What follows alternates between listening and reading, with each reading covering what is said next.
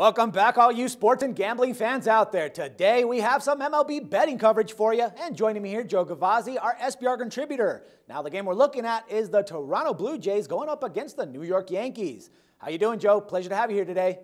Very well, Dax, and certainly looking forward to this Major League Baseball analysis and the playing of this game tonight, as should you too, my friends. No doubt, no doubt. All right, now the series is tied 1-1. Toronto took the first one 6-1, and New York following game 4-3. Now, Toronto will be giving the nod to hurler Daniel Norris, who was 12-2 with a 2.53 ERA in 3 minor league stops last season before getting promoted to the Bigs in September. And with the season-ending injury to Marcus Stroman, that opened up a rotation spot this spring that Norris actually seized and took advantage of, showing a solid 4-0 and 2.93 ERA and 30 strikeouts in 27 2/3 innings. But what else can you tell us about this Toronto team, Joe? Well, this is the Toronto team that's on the rise if you look at their records the last 3 years. They're a big hitting team, there's no doubt about that. They have a couple of aging starters at the top of rotation in their own right, Dickey and Burley. But the big news here is the young arms for the Blue Jays, and no arm is more impressive than Daniel Norris, who gets to start in this third game this evening. May have heard a little bit about Norris. He got the $2 million signing bonus, and yet he still opts to live in his 1978 Volkswagen van, oftentimes doing his video work for games in that van with a flashlight on his head. A unique character, to say the least. You pointed out his strong records, both in the minors last year and in spring training, a solid reason to back him in this spot. All right, now as for the Yankees, they're going to be calling up on CC Sabathia, who will return to the bump as he hasn't pitched in the regular season since May 10th, 2014, when a knee issue wiped away the rest of the year and ended his streak of 7 straight 200-inning seasons.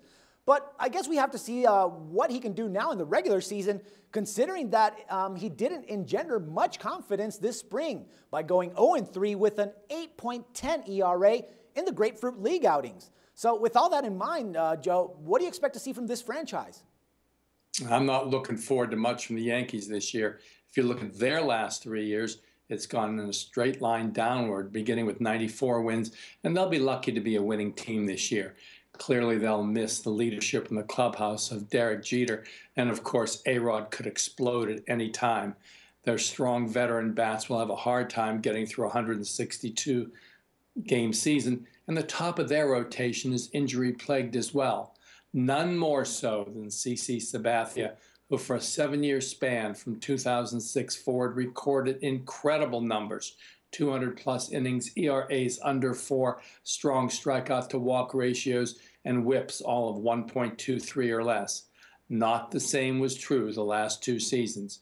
2013, a very rocky season for Sabathia, barely squeaking over 500 with a win-loss mark and an ERA soaring over 4. Last year, in only 8 innings before the knee injury shelved him, it got even worse with an ERA of over 5. Clearly, this is a hurler that's on the decline, and we love to fade aging hurlers in the early season on their decline. His showing in the Grapefruit League, as pointed out, was not nearly what we were used to from CC Sabathia, and I don't expect it to be much better tonight. All right, so it looks like a good spot to back Toronto, considering that they're favored on the money line by -115 to -125 with a total of 7 runs. Should we just lay the money line here, Joe, or are you going to recommend something else? We're going to recommend something else here. There has been a huge money line move on the Blue Jays in this game for just the reason we pointed out. But we can make some real money by taking advantage of the money line here, taking back about 40 cents, laying the 1.5 runs, and with good reason.